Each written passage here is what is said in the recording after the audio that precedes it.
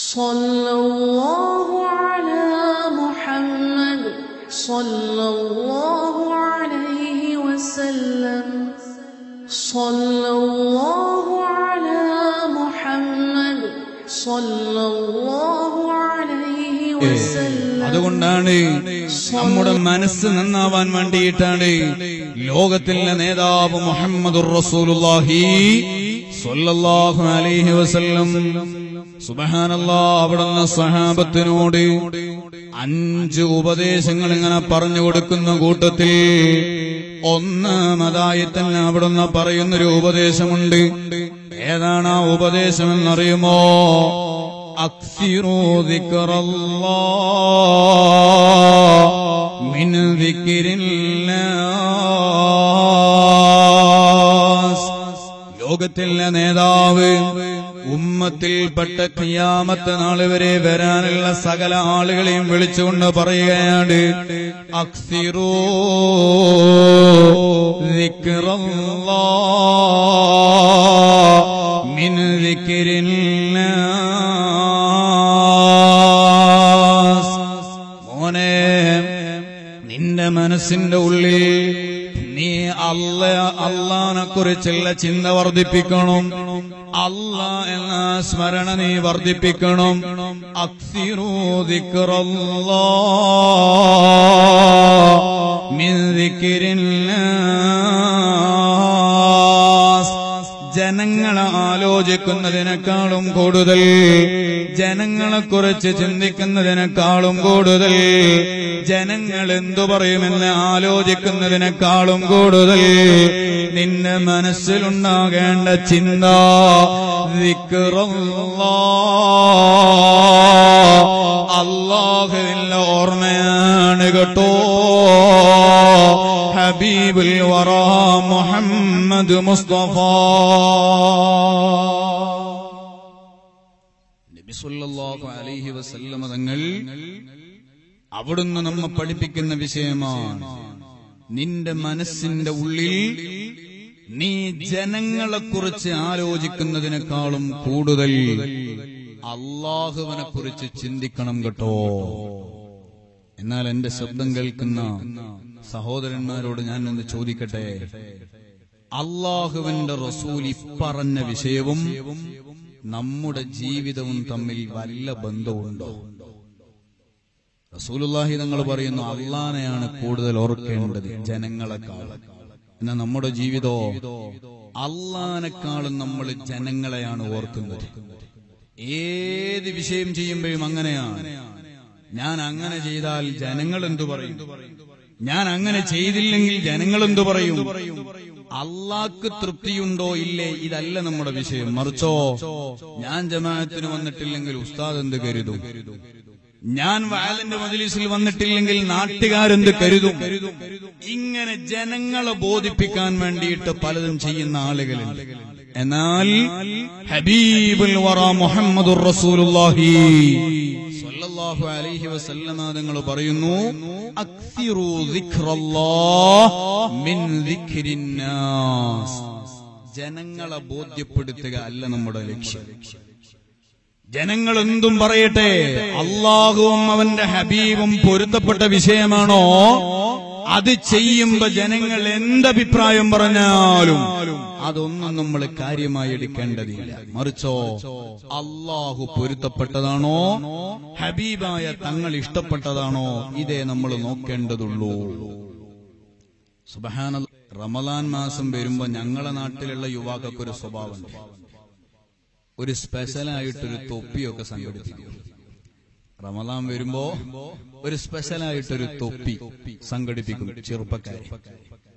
ചില ആളുകൾ റമളാൻ സ്പെഷ്യൽ തൊപ്പി എന്നൊക്കെ അതിന് പേരും പറയും. കാരണം റമളാനിനെ ആദരിച്ചുകൊണ്ട് ചെറുപ്പക്കാര് ചെയ്യുന്നതാണ്. ഒരിക്കലും അതിനെ വിമർശിക്കാൻ പറ്റുകയില്ല. അത് വേണം എന്നാണ് ഞാനും പറയുന്നത്. സുബ്ഹാനല്ലാഹ്. എന്നാൽ റമളാൻ 1 തന്നെ നല്ലൊരു തൊപ്പിയൊക്കെ ധരിച്ച് ചെറുപ്പക്കാരൻ പള്ളിയിലേക്ക് ഇങ്ങനെ വരും. ആ പള്ളിയിലേക്ക് വരുമ്പോ ഏതോ ഒരു പള്ളിയുടെ കാരണവരുണ്ടാവും, വാതിലും ചാരി ഇങ്ങനെ നിൽക്കുന്നു. ഇവനെ കാണുമ്പോ ആ കാരണവരിങ്ങനെ പറയും, എന്താടാ 11 മാസക്കാലം നിന്റെ തലയെ തൊപ്പിയൊന്നും കണ്ടിട്ടില്ലല്ലോ, ഇപ്പെന്താ ഒരു സ്പെഷ്യൽ തൊപ്പിയിട്ടിറങ്ങിയത്? നല്ലൊരു സുന്നത്തായ വിഷയമാണ് ചെയ്തത്. എന്നാലും പള്ളിയിലേക്ക് വരുമ്പോ കാരണവര് ചോദിക്കും, എന്താടാ ഇപ്പൊ സ്പെഷ്യൽ ഒരു തൊപ്പി എന്ന് ചോദിക്കും. സുബ്ഹാനല്ലാഹ്. ഇതിങ്ങനെ കേൾക്കുമ്പോ ചെറുപ്പക്കാരന് തോന്നും, പടച്ചോനെ ഞാൻ ഈ തൊപ്പിയിട്ടത് മോശമായി പോയോ, ഞാൻ ഈ തൊപ്പിയിട്ടത് മോശായോ? ഇത് കരുതിയിട്ട് പിറ്റേന്ന് അവൻ ളുഹർ നിസ്കരിക്കാൻ പള്ളിയിൽ വരുമ്പോ തൊപ്പി ഇടാതെ വരും. എന്തേ? ഇന്നലെ തൊപ്പി ഇട്ടിട്ട് ഹാജിയാര് ദേഷ്യം പിടിച്ചിട്ടുണ്ട്. ഇന്ന് തൊപ്പി ഇടാതെ പള്ളിയിലേക്ക് വരുമ്പോ അതേ ഹാജിയാരുണ്ടാവും പള്ളിയുടെ അതേ വാതിലും ചാരിയിട്ട് ഇങ്ങനെ നിൽക്കുന്നു. ഇവൻ തൊപ്പിയിടാതെ മുടിയൊക്കെ കാണിച്ചിങ്ങനെ വരുന്നത് കണ്ടാല് ആ ഹാജിയാര് തന്നെ ചോദിക്കും, എടാ റമളാൻ മാസല്ലേ, ആ റമളാനിലെങ്കിലും ഒരു തൊപ്പിട്ടൂടടാ നിനക്ക് എന്ന് ചോദിക്കും. ഇന്നലെ തൊപ്പി ഇട്ടതിന് കുറ്റം പറഞ്ഞ അതേ ഹാജി ഇന്ന് തൊപ്പി ഇടാത്തതിന് കുറ്റം പറയും. സുബ്ഹാനല്ലാഹ്. ഈ മനുഷ്യനെ നമ്മൾ ഇനി എങ്ങനെയാ ബോധ്യപ്പെടുത്തുക? ഈ മനുഷ്യനെ എങ്ങനെയാ ബോധ്യപ്പെടുത്തുക? തൊപ്പി ഇട്ടാലും കുറ്റം പറയും, ഇട്ടിട്ടില്ലെങ്കിലും കുറ്റം പറയും. സുബ്ഹാനല്ലാഹ്. മഹാനായ ലുഖ്മാനുൽ ഹക്കീം റളിയല്ലാഹു അൻഹു അവിടുന്ന് അവിടുത്തെ പ്രിയ മകന് വലിയ വലിയ ഉപദേശങ്ങൾ കൊടുത്തത് ഖുർആനിൽ കാണാം. ചില ഉപദേശങ്ങൾ പ്രാക്ടിക്കലായി അവിടുന്ന് അങ്ങ് പഠിപ്പിച്ചു കൊടുത്തിട്ടുണ്ടോ? ആ ഉപദേശത്തിൽ പെട്ടതാണ്, പ്രാക്ടിക്കലായി മനസ്സിലാക്കി കൊടുത്ത വിഷയത്തിൽ പെട്ടതാണ് ജനങ്ങളെ ബോധ്യപ്പെടുത്താൻ കഴിയില്ല എന്ന വിഷയം. സുബ്ഹാനല്ലാഹ്. ലുഖ്മാനുൽ ഹക്കീം തങ്ങളോ സ്വന്തം മകനെയും കൂട്ടിയിട്ടൊരു യാത്ര പുറപ്പെടുകയാണ്. എന്താ ലക്ഷ്യമെന്നറിയുമോ? ജനങ്ങളെ ബോധ്യപ്പെടുത്താൻ എന്ത് പ്രവർത്തനം ചെയ്യാലും കഴിയുകയില്ല. നല്ലത് ചെയ്താലും ജനങ്ങളെല്ലാവരും തന്നെ നല്ലത് പറയൂല, ചീത്ത ചെയ്താലും എല്ലാവരും തന്നെ കുറ്റപ്പെടുത്തൂല.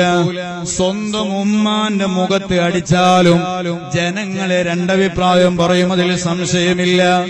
അതുകൊണ്ട് തന്നെ ജനങ്ങളെ പരിഗണിച്ചിട്ടല്ല നമ്മൾ പ്രവർത്തിക്കേണ്ടതോ, മറിച്ചോ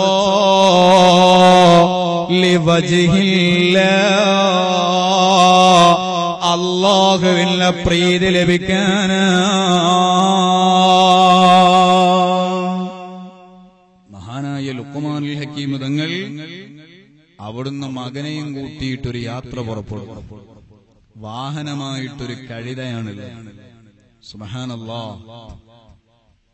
ലുഖ്മാനുൽ ഹക്കീം തങ്ങളും മകനും വാഹനമൃഗമായ ഒരു കഴുതയും യാത്ര ഇങ്ങനെ പുറപ്പെടുമ്പോ ലുഖ്മാനുൽ ഹക്കീം തങ്ങളും മോനോട് പറഞ്ഞു, മോനെ നമ്മൾ രണ്ടാളും നടക്കണ്ട, ഒരു വാഹനമൃഗമുണ്ടല്ലോ, അതുകൊണ്ട് മകൻ ഈ കഴുതപ്പുറത്ത് കയറിയിരുന്നോളൂ, ബാപ്പ നടന്നോളാം. സുബ്ഹാനല്ലാഹ്. അങ്ങനെ ലുഖ്മാനുൽ ഹക്കീം തങ്ങൾ പൊന്നുമോനെ ആ കഴുതപ്പുറത്ത് ഇരുത്തി ലുഖ്മാനുൽ ഹക്കീം തങ്ങൾ കഴുതയുടെ കയറും പിടിച്ചിങ്ങനെ നടക്കുക. നടന്നൊരു അങ്ങാടിയിലെത്തി. ഏത് അങ്ങാടിയാണെങ്കിലും ആ അങ്ങാടിയിലൊക്കെ ബസ് സ്റ്റോപ്പിന്റെ അഹലുകാരായ ചില ആൾക്കാരുണ്ടാവും. ഈ നാട്ടിലുണ്ടാവും ചിലപ്പോ അങ്ങനെ ബസ് സ്റ്റോപ്പിന്റെ അഹലുകാർ. എന്താ അവരുടെ മെയിൻ ഡ്യൂട്ടി? രാവിലെ മുതൽ വൈകുന്നേരം വരെ ആ ബസ് സ്റ്റോപ്പിലാണ് ഉണ്ടാവുക. ആ ബസ് സ്റ്റോപ്പിന്റെ മുന്നിലൂടെ നടന്നു പോകുന്ന എല്ലാ മനുഷ്യന്മാരുടെയും പച്ച മാംസം തിന്നുക, ഇതല്ലാത്ത ഒരു പണി അവർക്ക് ഉണ്ടാവില്ല. അങ്ങനത്തെ ചില ആളുകൾ ഉണ്ടാവും എല്ലാ നാട്ടിലും. സുബ്ഹാനല്ലാഹ്. അങ്ങനെ ഒരു നാട്ടിലൂടെ ഇങ്ങനെ നടക്കുമ്പോ ചില ആളുകൾ ലുഖ്മാനുൽ ഹക്കീം തങ്ങളെയും മകനെയും കാണുകയാണ്. മകൻ ഇങ്ങനെ വാഹനപ്പുറത്ത് കയറി ഇരിക്കുന്നുണ്ട്, ബാപ്പ ഇങ്ങനെ നടക്കുന്നുണ്ട്. ഈ രംഗം കണ്ടപ്പോ നാട്ടുകാര് പറഞ്ഞു, വല്ലാത്തൊരു മകൻ തന്നെ. സ്വന്തം ബാപ്പാനെ നടത്തിച്ചിട്ട് എങ്ങനെയാണ് ആ കുട്ടിക്ക് കഴുതയുടെ പുറത്തിങ്ങനെ കയറിയിരിക്കാൻ കഴിയുന്നത്? ഒരതവുമില്ലാത്ത കുട്ടിയായി പോയല്ലോ എന്ന് പറഞ്ഞു. ഇത് കേട്ടപ്പോ ലുഖ്മാനുൽ ഹക്കീം തങ്ങൾ ചോദിച്ചു, മോനെ നാട്ടുകാരെ അഭിപ്രായം മോൻ കേട്ടിട്ടില്ലേ? ബാപ്പ നടക്കുകയും മകൻ കഴുതപ്പുറത്ത് ഇരിക്കുകയും ചെയ്യുന്നത് തെറ്റാണ്. അതുകൊണ്ട് മോൻ ഇറങ്ങി, ഇനി ബാപ്പ കയറട്ടെ എന്ന് പറഞ്ഞു. സുബ്ഹാനല്ലാഹ്, സ്വന്തം മകനെ കഴുതപ്പുറത്ത് നിന്ന് ഇറക്കി ലുഖ്മാനുൽ ഹക്കീം തങ്ങൾ കയറി വീണ്ടും യാത്ര നടത്തുകയാണ്, തുടരുകയാണ്. മറ്റൊരു നാട്ടിലെത്തിയപ്പോ അവിടെയുണ്ട് ചില ബസ് സ്റ്റോപ്പിന്റെ അഹിലുകാര്. അവരിങ്ങനെ നോക്കിയിട്ട് പറഞ്ഞു, വല്ലാത്തൊരു ബാപ്പ, ചെറിയ കുട്ടിയെ നടത്തിച്ചിട്ട് ആ ബാപ്പാക്ക് എങ്ങനെ ഈ കഴുതപ്പുറത്ത് കയറിയിരിക്കാൻ മനസ്സ് വന്നത്? ഒരു കരുണയില്ലാത്ത വാപ്പയായി പോയല്ലോ എന്ന് പറഞ്ഞു. സുബ്ഹാനല്ലാഹ്, അപ്പയും ലുഖ്മാനുൽ ഹക്കീം തങ്ങൾ മോനോട് പറഞ്ഞു, മോനെ, നാട്ടുകാരുടെ അഭിപ്രായം കേട്ടില്ലേ? നേരത്തെ മോൻ കയറിയപ്പോഴും നാട്ടുകാര് പറ്റൂല എന്ന് പറഞ്ഞു, മകനെ ഇറക്കി ഞാൻ കയറിയപ്പോഴും നാട്ടുകാരതിനെ വിമർശിക്കുകയാണ്. എന്ന ബാപ്പ മകനെയും കഴുതപ്പുറത്ത് കയറ്റിയിരുത്തി. അങ്ങനെ രണ്ടുപേരും, ആരും നടക്കാനില്ല, രണ്ടുപേരും ആ വാഹനപ്പുറത്ത് കയറി ഇങ്ങനെ പോവാൻ തുടങ്ങി. അടുത്ത നാട്ടിലെത്തിയപ്പോ അവിടെ ഉണ്ട് ചില ആൾക്കാർ. അവരിങ്ങനെ നോക്കിയിട്ട് പറയാണ്, സുബ്ഹാനല്ലാഹ്, വല്ലാത്ത വാപ്പയും മകനും.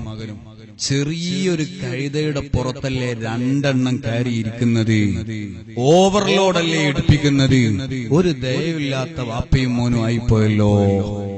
സുബ്ഹാനല്ലാഹ്. അപ്പൊ ലുഖ്മാനുൽ ഹക്കീം തങ്ങൾ മോനോട് പറഞ്ഞു, മോനെ, നമ്മൾ രണ്ടാളും കയറിയാലും നാട്ടുകാര് കുറ്റം പറയും. ഇനി ഒരു കാര്യം ചെയ്യാം, നമ്മൾ രണ്ടാളും കയറണ്ട. കാരണം മകൻ മാത്രം കയറിയപ്പോഴും നാട്ടുകാര് കുറ്റം പറഞ്ഞു, ബാപ്പ മാത്രം കയറിയപ്പോഴും പറഞ്ഞു, രണ്ടാളും കയറിയപ്പോഴും പറഞ്ഞു. അതുകൊണ്ട് ഇനി നമ്മൾ ആരും കയറണ്ട, നമുക്ക് മൂന്നാൾക്കും നടക്കാമെന്ന് പറഞ്ഞു. ബാപ്പയും നടക്കുകയാണ്, മകനും നടക്കുകയാണ്, ആ കഴുതയും ഇങ്ങനെ പിടിച്ചു നടക്കും. അടുത്ത നാട്ടുകാരുടെ അടുത്തെത്തി. അപ്പൊ നാട്ടുകാർ ഇവരെ ഇങ്ങനെ നോക്കി കളിയാക്കിയിട്ട് പറഞ്ഞു, 3 കഴുതകളാണ് ആ പോകുന്നത് എന്ന് പറഞ്ഞു. 3 കഴുതകളാണ് ആ പോകുന്നത്. കാരണോ, ഒരു വിവരമില്ലല്ലോ ആ ബാപ്പക്കും മോനും. എന്തിനാണ് ഈ രണ്ടെണ്ണം ഇങ്ങനെ നടക്കുന്നത്? ഏതെങ്കിലും ഒരാൾക്ക് കഴുതന്റെ പുറത്ത് കയറിയിരുന്നൂടെ? സുബ്ഹാനല്ലാഹ്. രണ്ടാളും കയറി ഇറങ്ങിയപ്പോ നാട്ടുകാര് പറയാണ്, എന്തിനാ ഈ രണ്ടാളും ഇറങ്ങുന്നത്? ഏതെങ്കിലും ഒരാൾക്കെങ്കിലും അതിന്റെ മുഖത്ത് കയറിക്കൂടെ? ഈ നാട്ടുകാരെ എങ്ങനെയാ ബോധ്യപ്പെടുത്തുക? ഈ ജനങ്ങളെ എങ്ങനെയാ ബോധ്യപ്പെടുത്തുക? മഹാനായ ലുഖ്മാനുൽ ഹക്കീം തങ്ങൾ അവിടുന്ന് പൊന്നുമോനോട് പറഞ്ഞു, മോനെ, ഇതാണ് നാട്ടുകാരുടെ സ്വഭാവം. എന്ത് ചെയ്താലും അവര് കുറ്റം പറയും. റമളാനല്ലേ വരുന്നത് എന്ന് കരുതി നീ തലയിൽ തൊപ്പിയിട്ടാൽ കുറ്റം പറയും, തൊപ്പിയിട്ടിട്ടില്ലെങ്കിലും കുറ്റം പറയും. നീ തറാവീഹ് നിസ്കരിക്കാൻ നല്ല മനസ്സോടെ നിന്നാൽ നിന്റെ കൂട്ടുകാരെ മാറി നിന്നിട്ട് പറയും, വലിയ ആളായിപ്പോയി, അല്ലെങ്കിൽ അവൻ വലിയ സ്വാലിഹായി പോയി, ഇന്നലെയല്ലേ നിസ്കരിക്കാൻ തുടങ്ങിയത്. ഇതൊക്കെ പറഞ്ഞ് ചിലപ്പോ നിന്നെ പരിഹസിച്ചെന്ന് വരാം. സുബ്ഹാനല്ലാഹ്. നാട്ടുകാര് എന്ത് പറയുന്നു എന്നതല്ല വിഷയം. വയക്കൂന മദ്ഹൂഹും വദമ്മൂഹും സവാ ലം യഖ്ശ ലൗമത ലായിമിൻ ഫീ ദിൽഉലാ. മഹാന്മാരായ ആളുകളുടെ സ്വഭാവം അങ്ങനെയാണ്.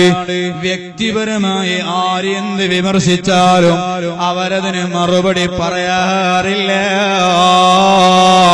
വ്യക്തിപരമായി എന്ത് വിഷയങ്ങൾ അധിക്ഷേപമായി പറഞ്ഞാലും അതൊന്നും അവർ കാര്യമായി എടുക്കാറില്ല.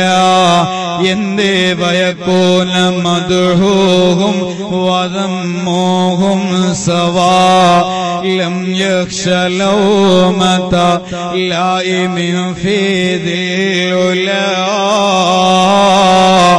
അല്ലാഹു തആല തൃപ്തിപ്പെട്ട വിഷയം ചെയ്യുമ്പോ ആര് മദ്ഹ് പറയുന്നു, ആരെ ആക്ഷേപിക്കുന്നു, ചീത്ത പറയുന്നു, ഈ വിഷയമൊന്നും അവര് നോക്കുകയില്ല.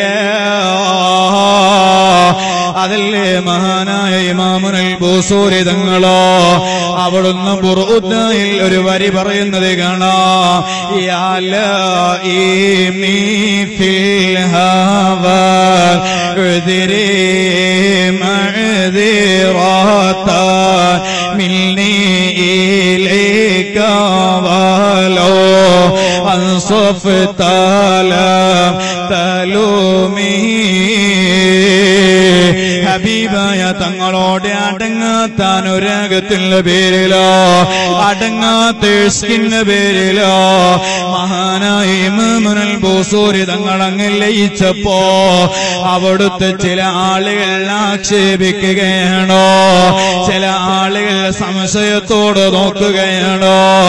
ആ സമയത്ത് മഹാനായ ഇമാമുൽ ബൂസൂരി തങ്ങളുടെ മറുപടി എന്താ? യാ ലഈമി ഫിൽ ഹവാൽ ഉദ്രി മഅ്ദിറത മിന്നി ഇലൈ